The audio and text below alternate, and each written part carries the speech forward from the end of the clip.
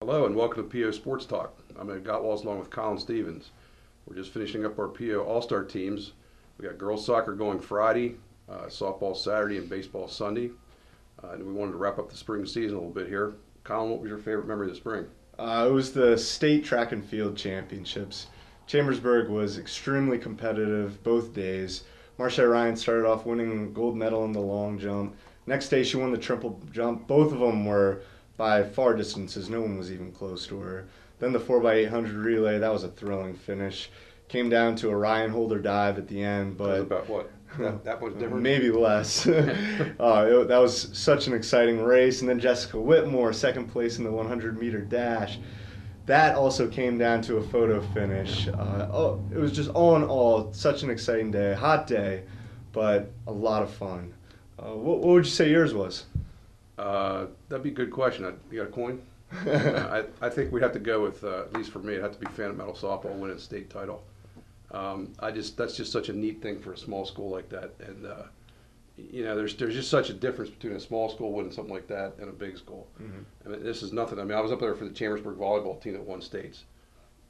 That was quite an achievement. I'm not taking anything away from that at all, but there might have been 50, 60 people there from Chambersburg to watch it. Okay. And I realized they played in the semifinals in the morning, so not everybody knew they're going to be in the final, but there were probably at least 800 Phantom Metal fans there. Sea of white. A sea of white T-shirts, and there's probably more people there than there were left back in the valley. So it was just a huge, huge event for that valley. It was just so great to see those girls win it.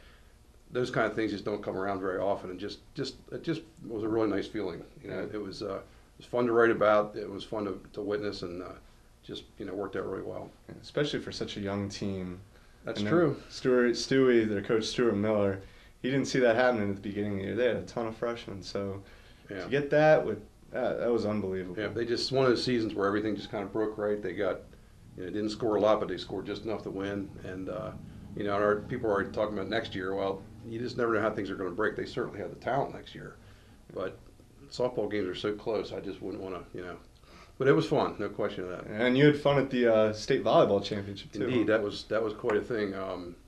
Chambersburg had trouble with Central Dauphin all year, and I think everybody kind of assumed they might meet in the final, and then CD got beat in the semifinals to a team that Chambersburg had handled easily the day before. I guess you saw that one. Mm-hmm. And I was walking out of there between the semifinal and final, I thought, this is going to be kind of tough to take mentally because you're already figuring you got it won. And it turned out to be a great match, 3-2 over Penridge, and that was just cool. I mean, that was a team that, I think everybody maybe 3 years ago kind of saw the fact that they might be contenders coming, and it just slowly built up, and they got it done. Yeah, especially with a player like Mitch Stahl and Yeah. the Frazier brothers. Yep.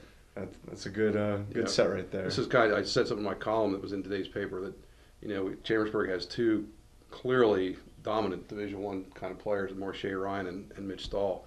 It's kind of going to be fun to see how their recruiting turns out, because we haven't had that many big stories around here like that.